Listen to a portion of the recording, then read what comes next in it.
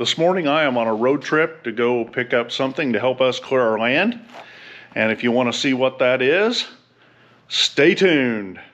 I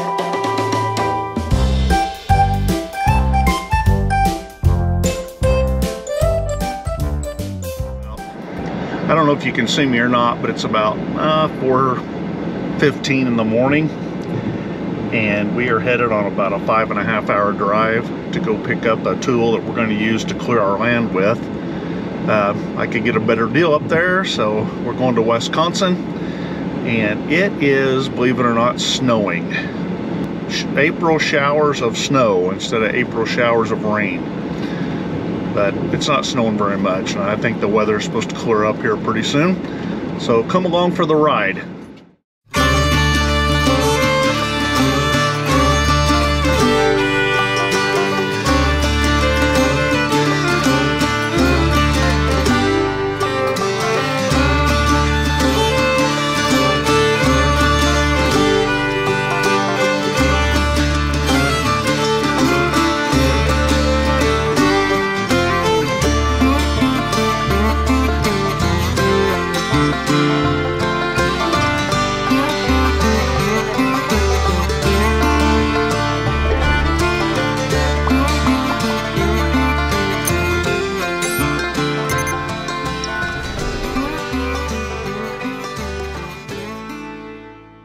I'm on this adventure on my own. Well, not exactly on my own. I got my dog Nellie back here in the back seat, and the weather is way nicer now than it was when we left the house.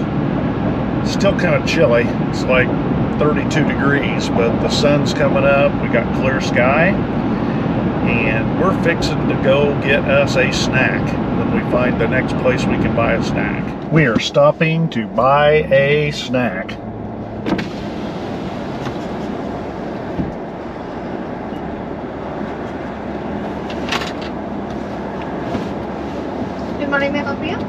Got like a #2 meal with a large Dr. Pepper, and that's it. $6.90, thank you. First one. Thank you.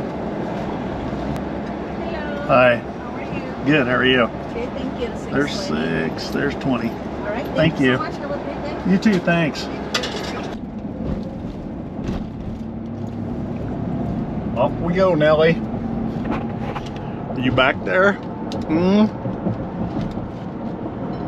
Yeah. Uh-huh. About 2 more hours, we'll be where we're going.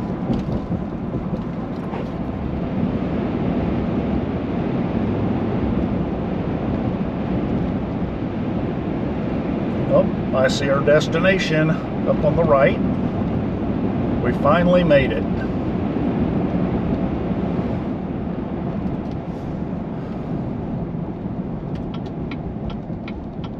We're here. We have made it to our destination. It's Mueller Implement, and we are here to pick up a brush and field mower so we can take care of our property. Let's see what we can find out. Okay, so I just left the Mueller Implement place. It's in Dodgeville, Wisconsin. Super nice people. I'd recommend them to anybody if they're up in this area and need something like what I just got. So I will show you more about it when I get home. Right now, myself and Nellie are looking for some place to take a little break, get a drink, and let her get a drink and eat some food. So we will talk to you later. Over and out. Hey guys, we stopped for fuel, and it's pretty pathetic when you think what you're paying for fuel is cheap. And I'll show you what I think cheap is.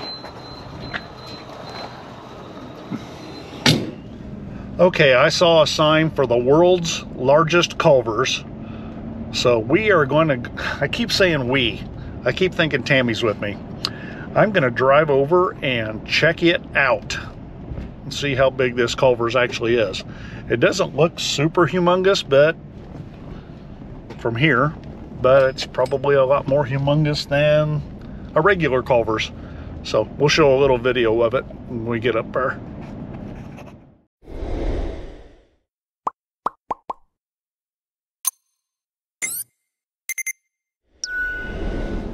My wife is going to be jealous. I just went through the drive up at the world's largest Culvers, and I've got a picture to prove it. And I'm now eating a Butterburger and fries, and she loves Culvers. So eat your heart out, Tammy. Okay, as proof, if you look behind me, that is the world's largest Culvers. It's in Wisconsin, off of I-39, and it was delicious, and we are getting ready to hit the road. We're finally home. Thank goodness. That is a long drive. We've been up since 4 o'clock this morning. It is now about 4 o'clock in the afternoon. It's about a 5-hour drive to where we went.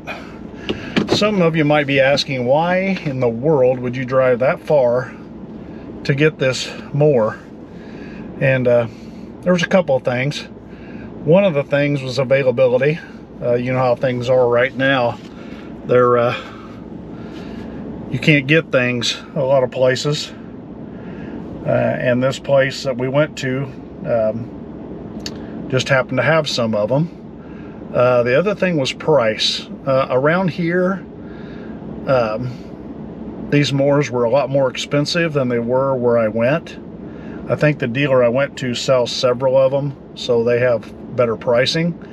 I saved, before paying for gas, I figure I saved around $550. So probably $400 savings in driving up there and back. So those are the two main reasons why we did that. Hope you enjoyed the video. Please like, subscribe, hit the notification bell, leave messages.